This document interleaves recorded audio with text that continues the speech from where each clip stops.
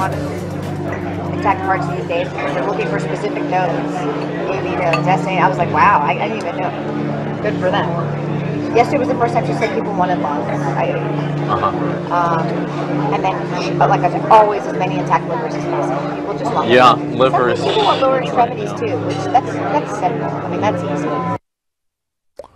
Undercover videos by investigators with the Center for Medical Progress exposing the grisly practices of Planned Parenthood. Now the government watchdog group Judicial Watch, fighting for more answers, it filed a lawsuit against Health and Human Services after the agency failed to comply with 2 Freedom of Information requests. The agency has yet to provide Judicial Watch with information about the contact it's had with Dr. Deborah Nucatola, a Planned Parenthood executive who you saw on the tape talking about selling body parts of aborted babies.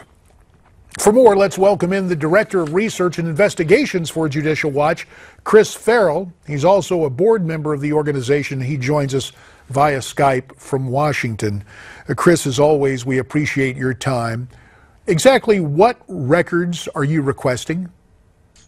It appears that the doctor had a contractual relationship with Health and Human Services in an advisory capacity, right? So she was essentially providing consultations, advice, assistance on a contract basis with Health and Human Services. And so our objective is to document that, just exactly what was she doing, on which projects, how much was she being paid, for how long. We want the details. We want to examine and understand exactly what her relationship was and where your tax dollars were going. So in common parlance, it's a sweetheart deal. She works at Planned Parenthood. We saw her on the video, and she also did contract work for HHS. So taxpayer money going for a lot of things to further the doctor's pursuits, correct?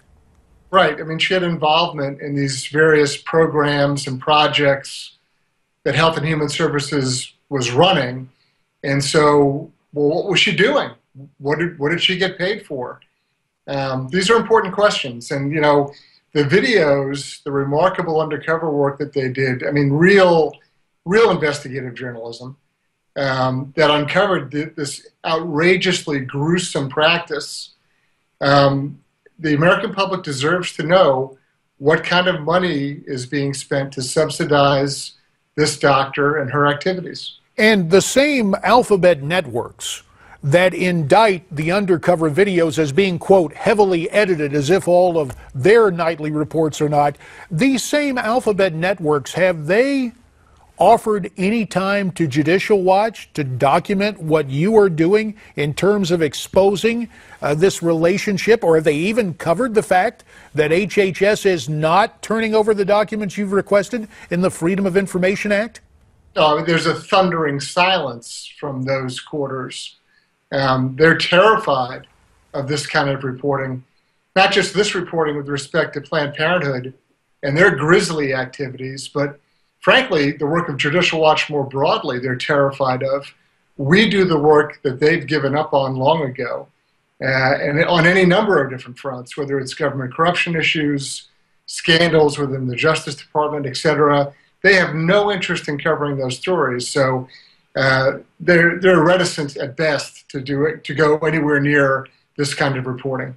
Well, apart from media bias, we've covered this rhetorical turf before, the fact that Congress has a legitimate role of oversight, but it appears that it is Judicial Watch, through these FOIA requests, these Freedom of Information Access requests, that really is engaged in the kind of aggressive oversight that is needed. Do you expect now the select committee set up in the House to be chaired by Marsha Blackburn to build on some of the work you're doing, or will a congressional subpoena heighten the stakes for HHS? Can they ignore that? We've got about 45 seconds left. There's two different processes. One is political, and that's the House and those committees. And the other is a legal process that we exercise.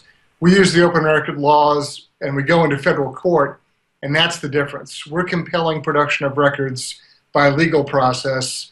They're engaged in political kabuki.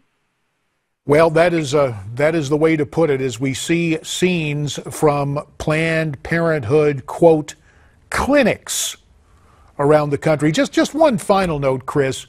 We hear all this talk about women's health. Really, any women's health issues being treated at these Planned Parenthood clinics? 15 seconds. I mean, look, Planned Parenthood, their business is abortion. Do they do other things? Yes. But their business is abortion, and that's why it's so controversial. Chris Farrell, Director of Research and Investigations for Judicial Watch. Sir, once again, you have our thanks. You heard what Chris had to say. Your comments, we'd love to get them. Send them to me. Newsmaxtv.com/comments. There's more ahead, so stay tuned.